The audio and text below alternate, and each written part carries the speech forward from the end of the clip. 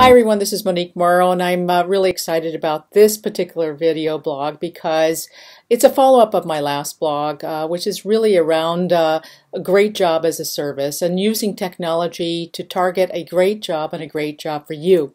Could you imagine that if we could think about a human right, that everybody has the right toward working, no matter what the age is, no matter what your sexuality is, that you have that human right to work, but looking at what could be targeted as a perfect job for you. And I think this is where the challenge is, and yet the opportunity to look at how technology perhaps can be used to do something along these lines. There's a company that is called Belong, and Belong is looking at actually predictive hiring. But perhaps we need to take a step back and think about what I have termed in the past as a perfect storm.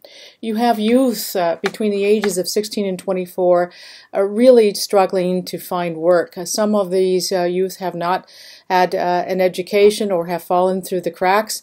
Some of them have had an education, some of them have certain skills, but are still struggling very much to enter the job market. And you also have experienced workers and experienced knowledge workers who, for some reason, maybe they are between the ages of 30, 40, 50, 60, 70 years old, have been deemed either too old to work or too expensive to work, or whatever the reasoning is, and maybe have skills and maybe are taking the opportunity to upskill, but still are struggling to find a perfect job and a great job that is targeted for them.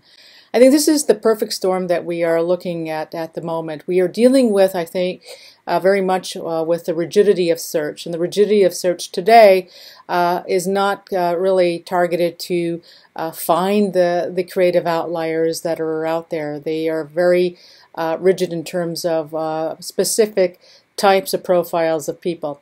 I think really we have a great opportunity to turn that conversation narrative around, and this is really not only this intersectionality between knowledge, but also the intersectionality between creative and entrepreneurship in this area of how do we now have an inclusive environment for all that would result, if you will, a great job and a great job as a service that is targeted for you.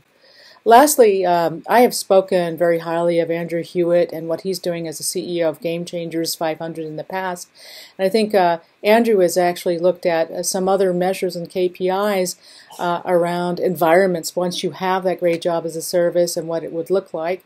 Environments that we need to actually double-click further on, that of inclusivity, that of which we have transparency in terms of how we treat one another, and how we have fairness in the workplace itself. So here's a challenge to everybody.